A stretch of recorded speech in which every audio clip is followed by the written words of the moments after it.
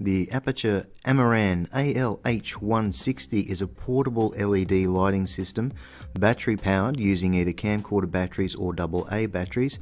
It contains 160 LEDs with a color rendering index of 95.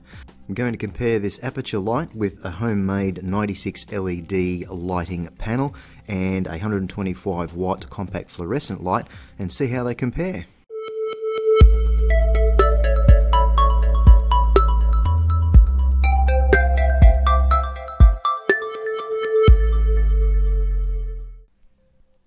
So as I mentioned, the Amaran AL H160 Aputure light is portable. It's about the size of a 6x4 picture, around about 1.5 inches deep, not very heavy, very portable. Runs off 6 AA batteries. They can be rechargeable or disposable type. It also takes the Sony NP style batteries, but it does actually take, and it's in the literature, that it takes the NP-FV version of the batteries, which is the smaller one that you'll find on a lot of Sony camcorders. This is actually quite handy because you've got a massive range of batteries to be able to choose from to be able to power this light.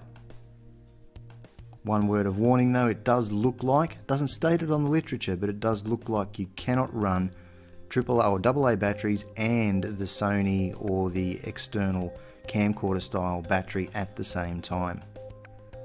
It does look like they share a common power rail. So I don't like unboxing, so I'll be pretty brief on this one. In the box you get some literature, you get the light itself, you get a little bracket that slots on any of the 4 sides of the light, which has a 1/4 thread in it for attaching to any 1/4 thread accessories. It also has a hot shoe adapter with 2 cam joints, so it's a fairly flexible cold shoe adapter, I should say. And it comes with 2 front panels that clip very conveniently to the front of the light. One gives you a diffused white light and the other one gives you a tungsten styled light. On the back of the light there is a battery testing function. This will test the AA batteries that you have inside or the camcorder style battery on the outside of the unit. And there is one dial to turn on the light and to increase the brightness level. It might not be super clear or evident on camera, but the color rendering of the light is very neutral, much more so than my DIY LED panel, and even more so than a 5500 Kelvin compact fluorescent light that I typically use.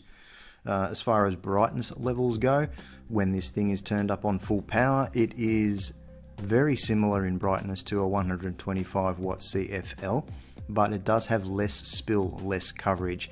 Most of the 125 watt lights, the CFL variety that you would use, would be focusing back into some form of umbrella and therefore giving you a much broader dispersed light.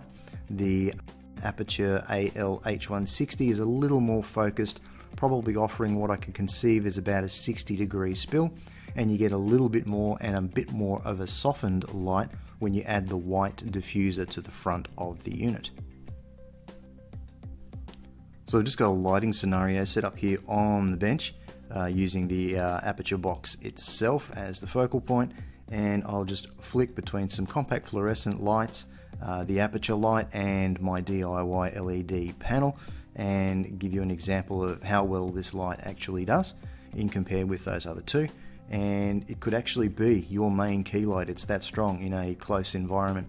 So I am looking forward to adding another one of these to the collection and having a few more lighting options, as well as looking at some of the other Aputure lights on offer.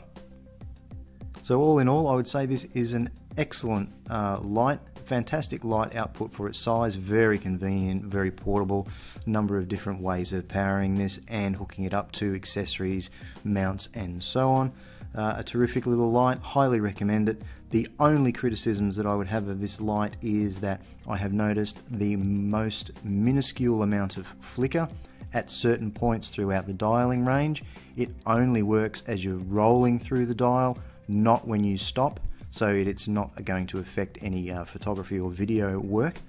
and the external battery, the camcorder style battery, when you attach that to the outer case, it is sometimes a little bit too difficult to get off. I would have liked that to have been a little bit easier.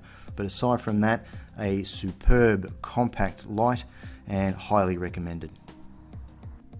So thanks very much for watching. If you found that video useful, please give it a thumbs up and by all means subscribe, and I hope you'll join me again in a week's time.